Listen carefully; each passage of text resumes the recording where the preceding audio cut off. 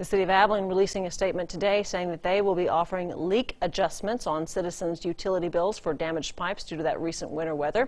For the leaks occurring during the month of February, customers can expect to have their bill reduced to their typical wintertime average consumption. Customers who have made repairs to a leaky or busted pipe can provide receipts and/or proof of repairs to the Water Utility Customer Service Center.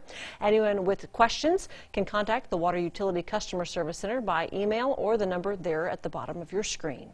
And several counties are now rescinding their boil water notices that were in effect, leaving these communities still under boil water notices. Brooksmith's SUD, Callahan County is, along with Hawley, Stanford, Steamboat Mountain, Westbound Water in Eastland County, and Winters. Those residents in those locations need to continue bringing the water to a vigorous boil for at least 2 minutes before consumption.